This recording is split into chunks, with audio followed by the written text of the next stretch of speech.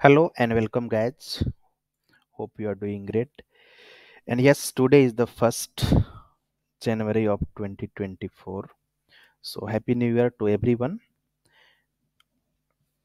and hope you are enjoying at your place and celebrating this first day of this new year. So, today we will be discussing around the backups and restore functionality available in Moodle. Yes, you can perform the backups in multiple way in Moodle. You can take a course level backup, you can take site level backup, activity level backup, and of course the server level backup. You already have this option. You can, if you are using AWS server, Azure, or any other, you can take the backup of complete server. And this backup can be automated, and also this one can be automated. Okay, so what considered as a complete backup? If you are taking your code backup, that means your Moodle code directory, then you are taking backup of your Moodle data, and you have backup of your data. That means you have your complete backup. But in a single way, if you want to keep the backup, then you will have to take this server backup, like you whichever server you are using, that means your project is hosted upon, you can take that word backup, and that itself, this one is will be enough, because this will combine all this. So let's get started with the backups and see some options how we can use in Moodle. So here I am on this page under site administration, under courses tab. Here you can see the backup options. So general backup, default, generic, it's generally import, default, automated backup setup. Click on this option. So you can automate your backups. Here you can enable this one. You'll have to pick this enable, and this one basically will work on this scheduler means this is a cron job that will be scheduled on the basis of your selected criteria. Suppose you are selecting on Sunday, you want on every Sunday, every Tuesday, Wednesday, each day you want. But in case you want to skip any day, you can also uncheck this. Okay, now you can put here the time. So this backup will be performed at which time, so you will have to specify the time here. Okay, let me make it 5:30. Now the automated backup storage. So if you put this backup, it will be considered as a course backup, and this will be coming by default as a selected for you. But and let me show you where this course backup will go. So I'm opening this in a new tab. Here, course reuse, and you see here restore. So at the time of restoring, your all backup will be considered, will come here. Okay, so if you are taking the course backup, will be added here in the queue. I will also show you an example of backup that is already I have set up for an LMS, so that we will have clear idea. Okay, so this course backup file area will be coming here. Okay, course backup area will be coming under this. But in case you want to keep a specified directory for automated backup, you can also specify here. Okay, for example, you want to put here, okay, under where www, then backup will go there. But in case you want the both place, like the courses backup file area and that specify path, you can also do that. Okay, in my case, if this one is a server path, then I will have to create this directory. Got it? Then maximum number of backup kept. For example, this backup will be running as a scheduler every day except this Wednesday, as per my selected criteria. So how many backup we want to keep for each course? Okay, so I want the backup of each course 5 backups. That means for the same course you will see here the 5 backups, but if it is going to take execute on the 6 days, your oldest one will be deleted from here, automatically will be deleted. Got it? And again, if the other day it will execute, then another oldest one will be deleted. So it will keep only 5. But if you select here the 10, you can go up to 1 to 500 as per their Moodle 4.3 default setting. Now delete delete backups older than. In case you don't want to delete the backup, it will not be deleted. But if you want to delete, you can delete this one. Okay.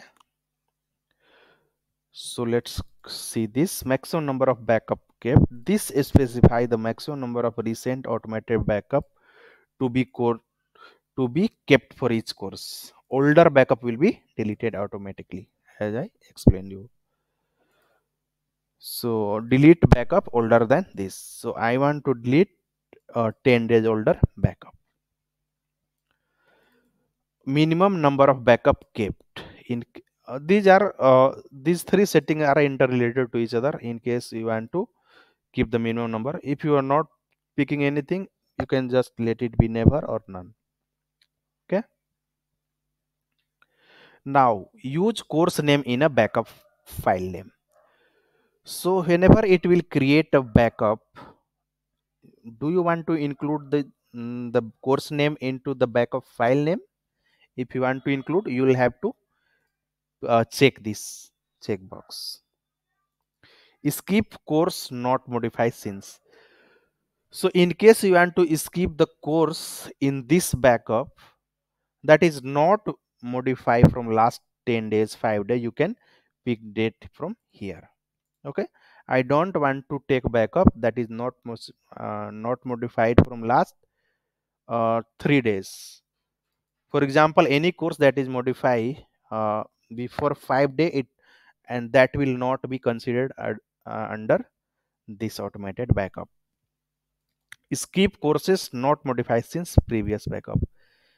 For example, if we have a setup and backup is already taken, but that course is not modified after that particular backup. So in this case, if you check this one, that will also be skipped. Got it? Now, so whenever you come to taking a backup, it will also be asking for the other setting, like if this course is have some participant already there, do you want to include that participant? If you want, you will have to check this one. So by default it will be yes. Do you want to include all role assignments, all activity or resources, including blocks, files? So these are settings, so let it be whatever is coming, but in case you want any specific settings, you can adjust these settings. Okay, so click this save and change. Now as I told you, you will have to create this directory. Okay, but in my case this is not there, so that is why it will give you the error. Okay, so right now I cannot create the directory there, I don't have access this time, but I will show you in the end how you can create this one. Okay, so for now I am going to pick this only course backup file, and I am going to delete this. Got it? So this path will be also verified during this settings. If you are giving this wrong one, it will not be accepting, and your form will not be saved. Now it is saved. Okay, so how you can verify the backups? Once it is running automated and everything is working as per your schedule, it should come here. So to verify it, you will have to come under report section. So under report you will find backups. So click on it and you will see here the backup, your backup course name, time taking, how many seconds it take in backup, status, and the next planned backup. It will be appearing here. Okay, now let's move to a live example.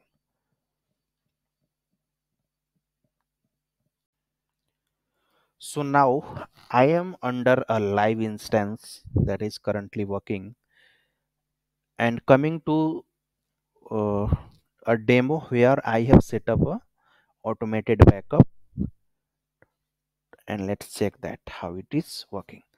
So as I told you, you'll have to come under courses, then the automated backup setup, and you see it is enabled, and it is enabled on all these days, and it works.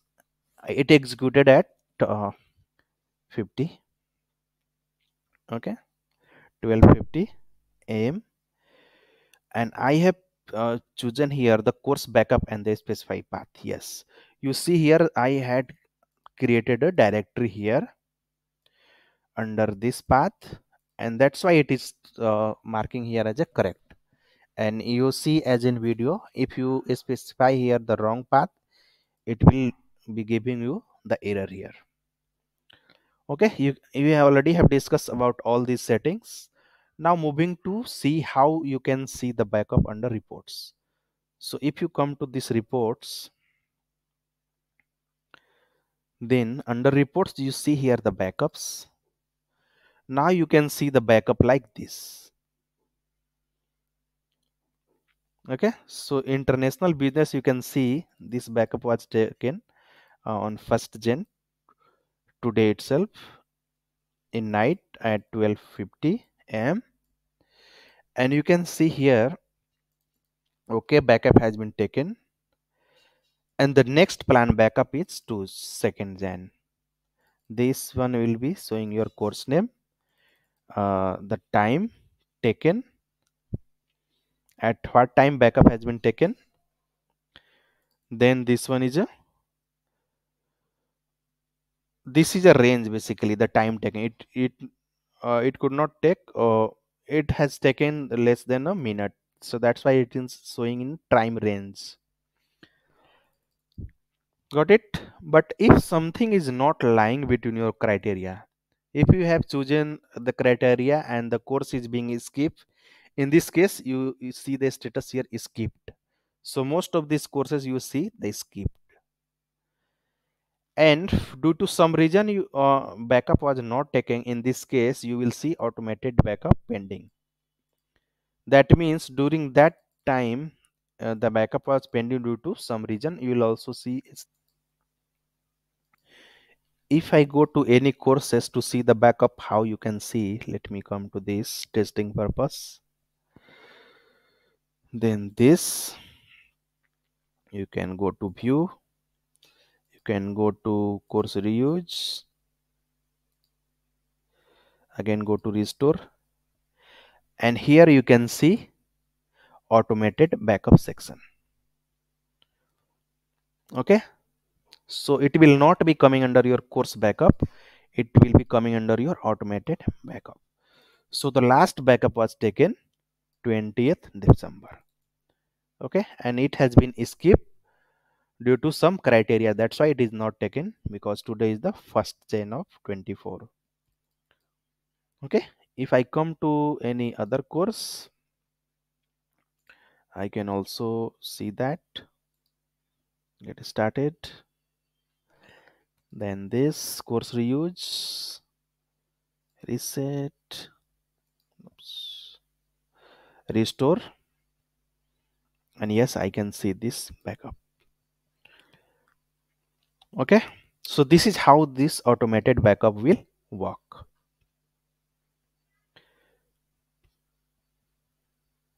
So please try this at your end and let me know in case you see any challenges. Thank you for watching, and